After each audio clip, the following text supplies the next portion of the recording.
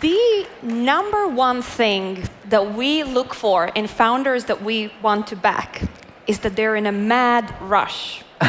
In a mad rush to fix something. And Philipp on the stage with me here today is the very definition of what that means. From the very first minute when I met Philipp, it was very clear that you're in a mad rush to fix climate. So what does that mean?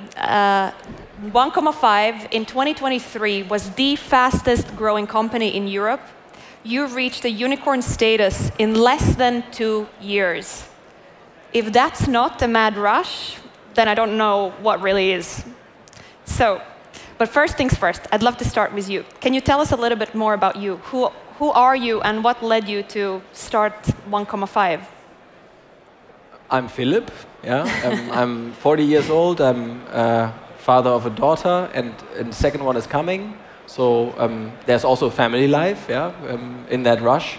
I have spent my career since 2005, 2006 as a startup entrepreneur in energy. I did a lot of things. Some went well, others didn't. I think the most interesting parts of the career that people can relate to is I had the privilege of building Tesla in Germany for the Model S arrival. So very early when electric cars were like a pain and nobody wanted to have them and they were really unsexy. Before Elon and Tesla was really a brand that everybody adored. So that was a really, let's say, a time that has taught me a lot. And another company that also taught me a lot was Sonnen. I was one of the managing directors and also a very early shareholder of Sonnen, which was one of the first battery companies that focused on solar plus battery. So basically generate your own electricity and then store it and get independent of the grid. We scaled that company in Europe, United States, and also in Australia, and it was sold at some point to Shell. And around in this, in this ecosystem, I met a lot of great people, and they are also now part of our journey at 1KOMMA5. Amazing. So for those who don't know 1KOMMA5, can you tell us a little bit more about 1KOMMA5 specifically? What is it that you do? 1KOMMA5 is I think, it really started as a session in a basement with 3 people I really like a lot and whose opinion I value. My co-founders, so I asked them to co-found 1KOMMA5, and we came up, like we have all been frustrated. We worked together before at Tesla, at Sonnen, in different stages of our careers, so we know each other, also the battling times when you are stressed and in a rush. But we were sitting down and said, okay, like what do we really need in Europe when it comes to clean tech? And we did clean tech before, and a couple of things that came to mind for us. The first one is, we look at a scenario where we say, what do we have to do to have an impact on climate? The problem with if you are working in clean tech, you're always behind.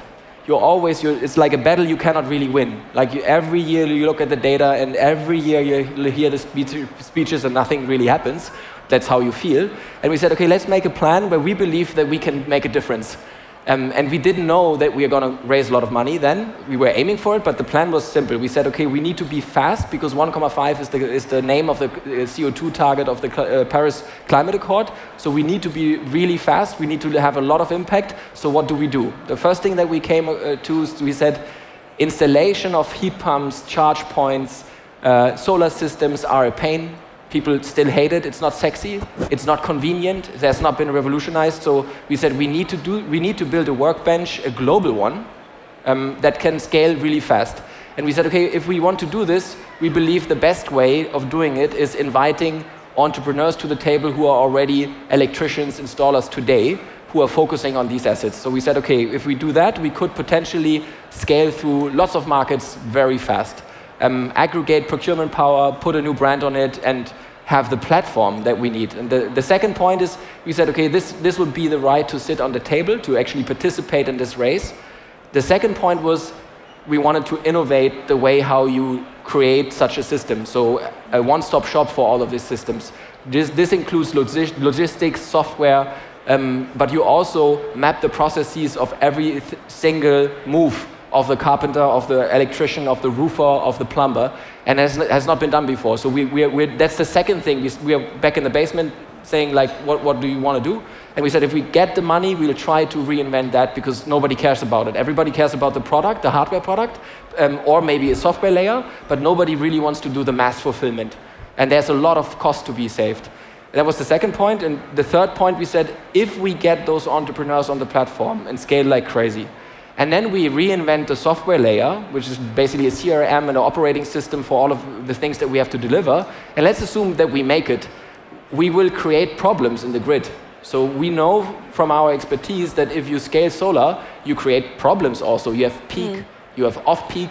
You know, if there's no sun, there's no electricity. If there's no wind, there is no electricity. And we've worked at Sonnen at VPPs before, and we said, okay, we need to connect all these assets to a platform that truly can change the energy market in a way where consumption follows production. The problem today is that we simply consume whenever we want. And solar and wind are cheap, even free, I would argue, at some point, if they are written off, the generators, but they are not available all the time. So we basically came up with the idea, and the concept is a bit older, we've invested time in that before, to have a software that matches consumption, electric car, heat pump, AC. They don't consume all the time. They just, go over time. And connect this with the production on the production side. Like if there's lots of wind, you get free electricity essentially, in order to create a system that can become sustainable and working, because right now there are more problems. And now you already, you believed in us, but if we pitch something like this to an investor, they will tell you, okay, go back, smoke pot. Yeah. But this is the company we created, and now we have 1,800 employees. 500 million euros in revenue this year. We are profitable. We'll make about 45 million euros in profits this year. We have created that software layer, and we have connected also the VPP, so we are rushing, yeah.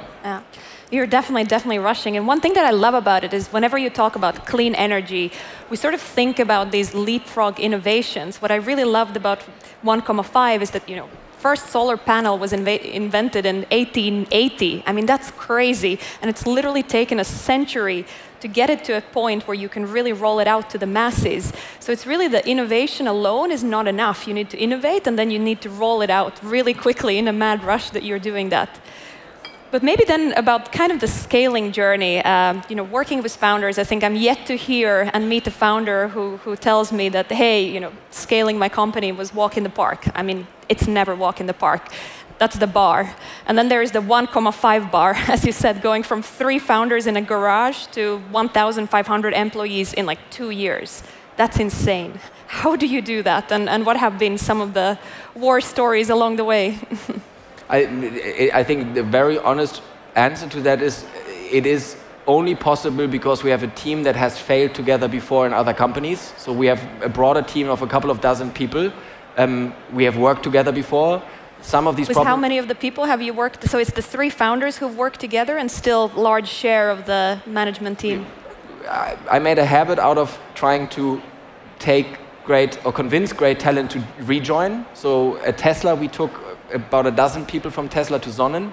From Sonnen, we took more than a dozen people on various layers, also back to 1KOMMA5. And the same goes for Tesla and for other companies that we are close with. So I think without that muscle memory and the failures of the past, it would have been impossible. Yeah? And I think we are profiting from that. And I think we are also in a unique position, and timing is also key. Yes, we are working really hard, and I think we are probably one of the best teams in Europe for the purpose of what we're doing. However, also timing and topic fit totally. So I would say, for me, this is probably I think it's not going to reappear in my career ever to be in this position. And so it adds also a level of responsibility and also appreciation that this probably won't happen again. We are at the perfect spot, in the perfect time, with the right team. And that's the only reason why we came this far. And now it's more like a burden, because obviously we asked for a lot of money. We have promised a lot to shareholders. We are promising a lot to talent. And to customers, especially to customers.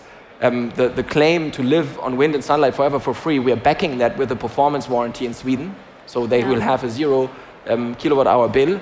And in Germany, we're also doing something similar. So I think right now we are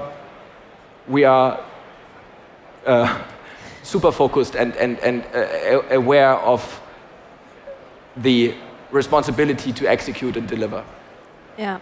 And I also want to talk a little bit more about kind of the market in general and kind of the future of energy.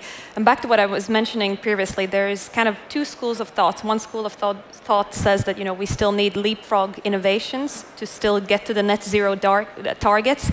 And the other school of thought says that no, actually we already have enough innovation. The next step is about incremental improvements. Let's bring down cost, increase efficiency, et cetera, et cetera. Which school of thought do you belong to? We still need leapfrog innovations, or can we get there with what we have invented already today? I think the one problem about climate change is it invites opinion, and it invites smart people to think of complex philosophies. We believe at 1KOMMA5 we can only change what is within our own hands. So we would rather, and that's also something when we have discussions with developers, we have now 150 software developers,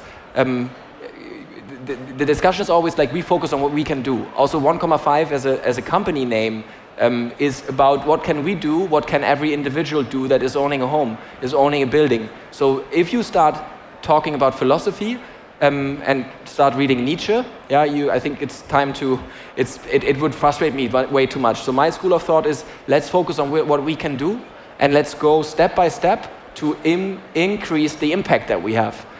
So I would say it will need a lot more than we can give for the 1.5 degree target and also for that tipping point.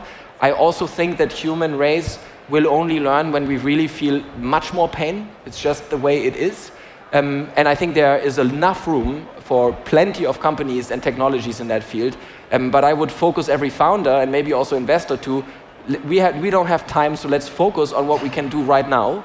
And that's, I think, also what you meant with incremental. There's a lot of things we can do right now. We don't need to discuss about China. We can, I can make sure that my home is CO2 neutral. And I can live CO2 neutral in heating and mobility, in electricity. I can save money, actually, on it. So let's do that. And that's what we're focusing on. Yeah.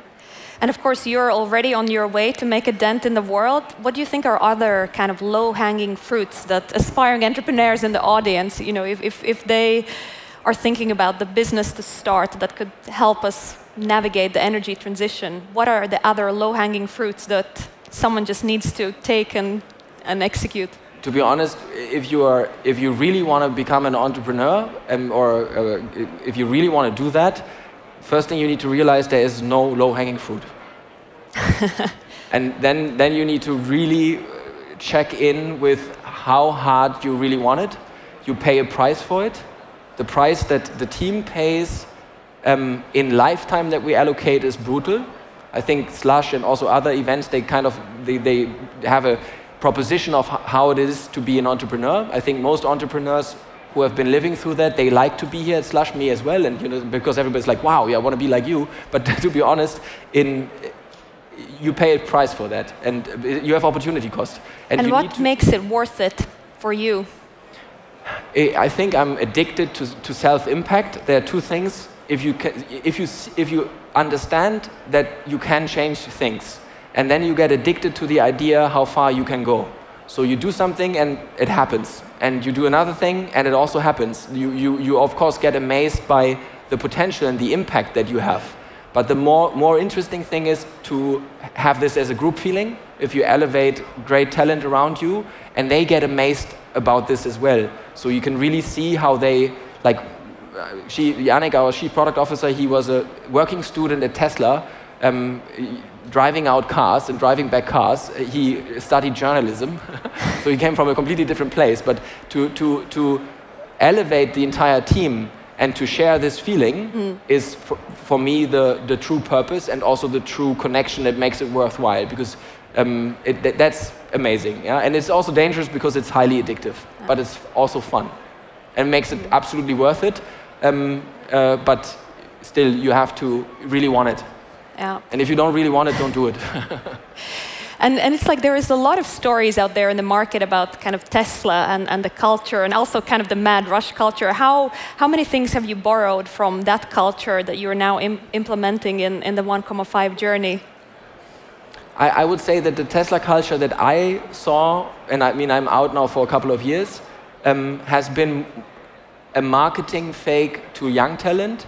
So you tell people you need to come work for this company and at a very low income because it's cool and you can go anywhere later. And it did work really well. So at Tesla, we did this all the time. We didn't hire only students we hired for sales, for example. Yeah. But I think what Tesla didn't do, and what I also disconnected me from the vibe, was it didn't elevate people sustainably. And there was also not, it was more like, it had the vibe to push you up, but at some point, there was no sustainability in the relationships of the leadership teams as well. And that for me was not a place where I would think that I would spend my professional lifetime. So I think you can learn a lot about Tesla. They are super, especially Elon is 100% fundamentalist about what you need to do. If you recognize you need to do something, and startups or founders, they know they need to do this. But then they say, but I don't have the means for it, so I aim here. You'll fail immediately. So what you can learn from Tesla is just aim exactly at what you need to move.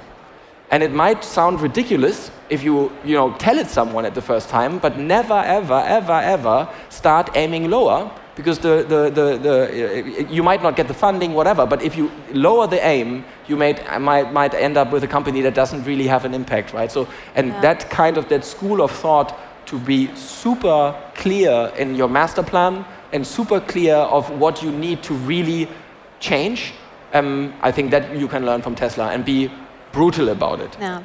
And for the record, as an investor, usually we get the business plan from founders, and then what you always do is you haircut it by 20, 30%, because you kind of see that analogy that these are the targets, you should shoot for the stars, but then realistically we know that that's not going to be possible. And I just wanted to share here that I think you're one of the few founders that beats even your own really, really ambitious business plan, which I think again goes back to the mad rush. That's the second entrepreneur mistake. Always. A budget is a promise to your shareholder. That's it. And you need to be on a level where you don't need to outsell them. Like, we had these questions many times from investors. They're like, okay, this is the business plan, so what do you think is realistic? So what the fuck? You're not taking me seriously. And it's also not the kind of relationship I want to have with shareholders. The relationship I want to have with shareholders is, I will tell you what I think. And I will tell you what our problems are, and if you fuck that up from the beginning, again, it's a big mistake. Don't do it. Your budget, at least, there are always problems and external risk, but at least you should draft a budget in a way that you see it's a shareholder promise, and you build trust with your shareholders if you do what you say. And so we will always try. We will continue to try to surprise you positively. It's amazing. Doesn't happen that often that you're surprised on the upside, but you somehow keep managing to do that. And then also going back to the markets a little bit more, like day to day, like what's your biggest frustration? I mean, I think no one chooses climate change. Like any person in the room here is obviously against that, but somehow we're sleepwalking into it, and it somehow seems that business, regulatory framework is just not adapting fast enough. And when you look at the world, what just kind of like really frustrates you? I mean, this makes no sense. Why are politicians not acting? What I'm frustrated with is the lack of innovation on that level, because it's only one word, it's convenience. It's like in Germany we have a right-wing party called AfD. Yeah, so they say climate change is not real. I want that these people still buy my product because it's better, it's cheaper and better, it's more convenient. So I think if you have to start to make the argument, if you have to put, it's cool for branding to put purpose into it. But I think from a product perspective, we are not having smartphones because somebody told us it's wise to do it or morally right. We never do what's morally right. Yeah, I mean, maybe sometimes. But so I think it's very simple. I mean, you need to create a product where every climate change denier will still take it because it's just so much better. You just have to make it easy. Exactly. So the convenience of installation, the one-stop shop, but also the proposition of the benefit. Like we are cutting costs so deep and so hard for the customer. And yes, we love that there are many customers backing us on CO2 and the climate change, but for lasting impact, I have to decouple the benefit from ideology. If you want to, we don't want to discuss ideology. We want to have a product that is so powerful that people will simply change because out of its own value, it makes sense.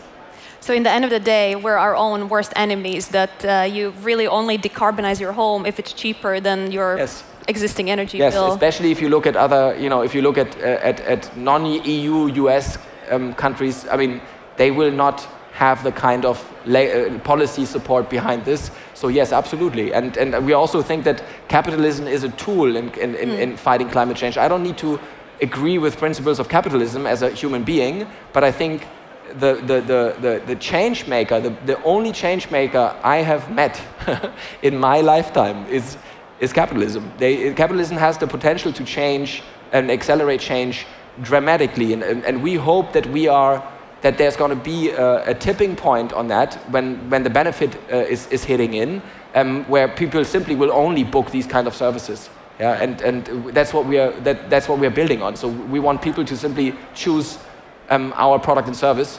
And speaking of capitalism, like, I also know that you've chosen your investors very, very carefully. Like, I have heard you say many, many times that I want mission-aligned investors. I want investors that understand what we're doing. Why is that important to you? If you've been involved in venture capital firms before, you tend as an entrepreneur to select brand.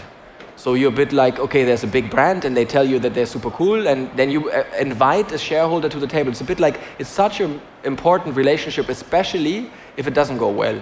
So I've been at the point with teams where we didn't select investors right. And the wrong set of investors, board members, observers, people that you spend a lot of time with and that have some power over you, I rather don't do around or, be limited on scale than inviting the wrong people into the family, because it really, once you start discussing non-issues, once you have politics in the board or on the shareholder side, you decrease the probability of success entirely. You demotivate top C-level staff that have exposure to shareholders. So we really try to make sure to not do that. And we are very frank. If we think shareholders don't understand it, we tell them as well. I mean, investors tell founders all the time that they have decided not to invest. Yeah? I think it's money is a commodity. Yeah? Talent isn't. No, it's crazy. It's like I've myself as a climate investor, that we all understand the need to invest in climate, but at the same time there is a little bit of a climate bubble that's kind of putting off some more generalist investors. Do you encounter that as well, where some investors say, hey, I'm not, even though there is a solution, fantastic track record, I'm not going to invest because there is a bubble and I'm just going to close my eyes on the bigger problem? I would say there is already a bubble in climate tech, because the problem is that you have e-commerce venture capitalists that understood that their LPs want to invest in something like that, so they follow the taste of the LP without having the experience or the knowledge to actually understand a physical market. Is much more physical, hardware related, infrastructure related, regulatory related, and they just follow that trend. And I think that's opportunistic, but it's okay. I think it will be hard for them to really make good choices because it's different. We are profiting now from that trend, and I think that's good. Obviously, yeah. But I think it's really good because I've been in a company called Sonnen when there was no clean tech money available. So I think there is still room to make, and I think also there will be venture capital funds that have that experience already and that create that kind of experience and will facilitate successful companies, and there are going to be some that won't, which is fine. Amazing. I think that our time is also almost up, and I always like to wrap up with a call to action. You can choose what that call to action is, be it to the investors in the room, to the founders in the room, and everyone in between. But if there's one call to action that you can make, what would that be? I think and it doesn't matter whether you're an investor, an entrepreneur, a manager, if you're a human being and you want and have to work for your income, you will invest your lifetime, your awake lifetime, 80% of the time that you are awake, or maybe 75% or 70 or 90, whatever, into your career. And I think what I think the choice that you all can make is, if you think first of all, you need to select a topic that you really love. I mean, everybody's saying that.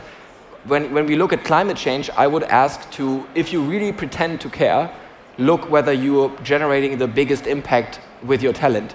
Because talent is an indicator, if you pool it, that can change the probability of a future scenario. So if the top talent is leaving big fossil companies, if the top talent is leaving investment companies that are not focusing on what's right, if the talent is leaving even a company like Google or Facebook, whatever, to dedicate their lifetime and their talent and time into this topic, the probability of success will increase. So I would ask everybody to just double check whether you are investing your lifetime in the most meaningful way. Wow, that's a big call to action. We only live 29,000 days, give or take. At least that's what I read. So call to action, make it count. Thank you, Philipp. Thank you.